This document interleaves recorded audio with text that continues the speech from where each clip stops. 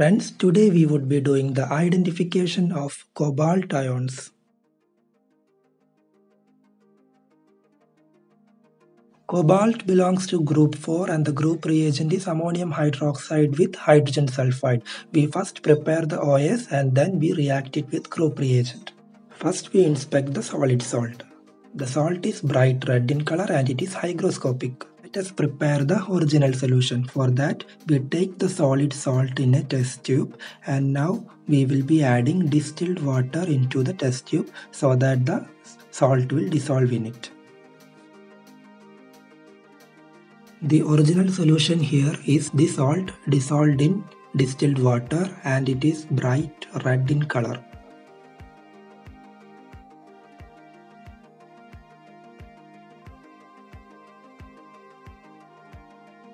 The analysis of cobalt ions begin from group 3 where we add the solid ammonium chloride, mix it to dissolve the contents. Now we will add ammonium hydroxide into this solution.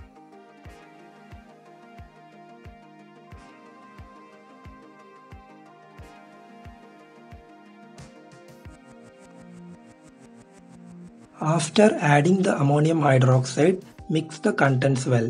Now we will be passing hydrogen sulfide gas through this solution.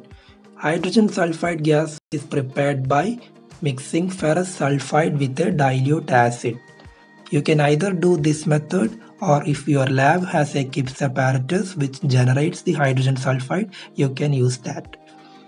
On passing the hydrogen sulfide gas, there is formation of a black precipitate.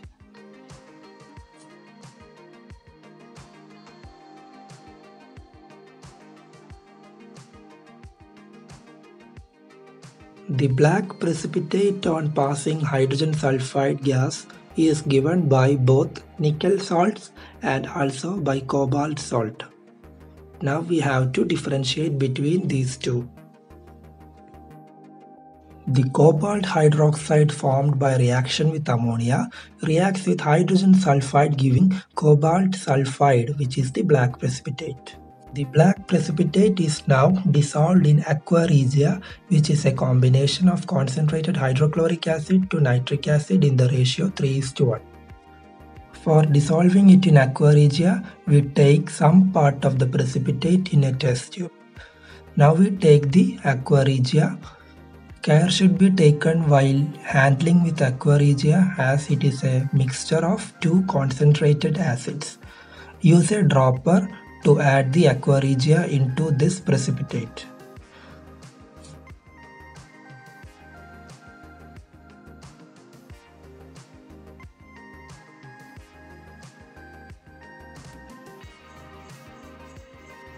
You can see that there are fumes arising from the test tube. That is because of the reaction taking place between the ammonia which was added previously with the hydrochloric acid present in the aqua regia forming the ammonium chloride. After adding the aqua regia, now we heat the contents of the test tube to boil them.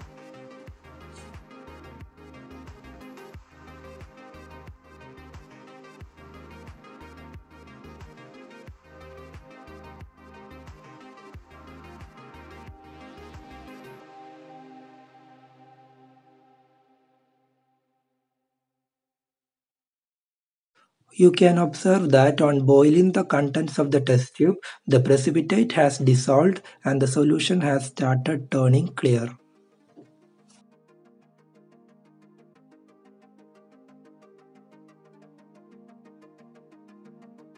And here we have the clear solution. That means the precipitate has dissolved in aqua regia.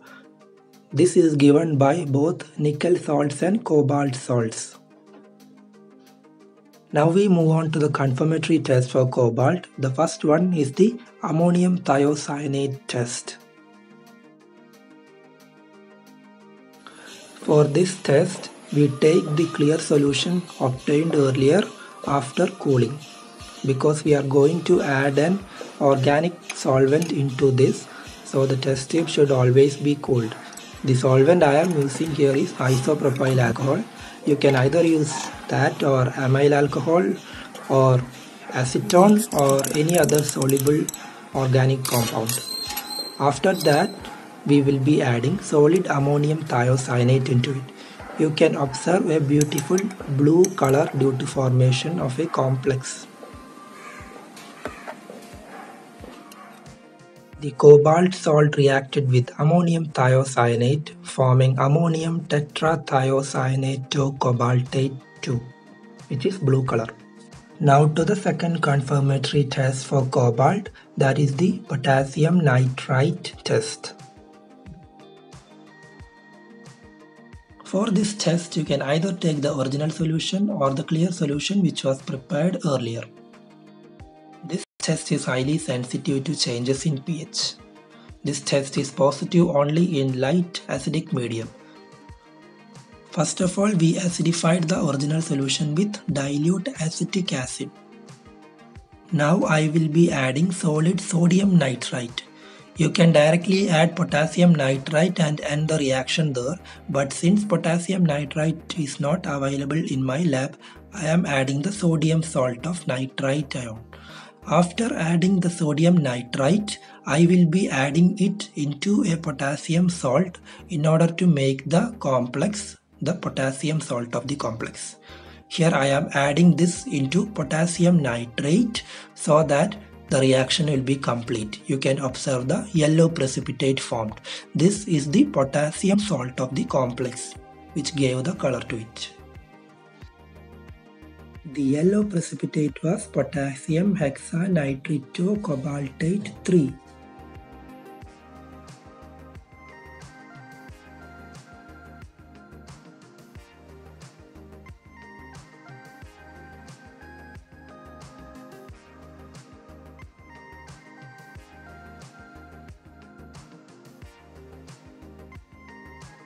I am spending a lot in making these videos. If you wish to support me, you can donate me via Patreon or other methods. Links are in the description.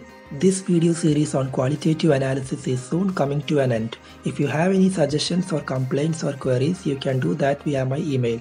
Email ID in the description. Thank you so much for watching my video and supporting me. Please subscribe to my channel and click on the bell button so that you will not miss any content.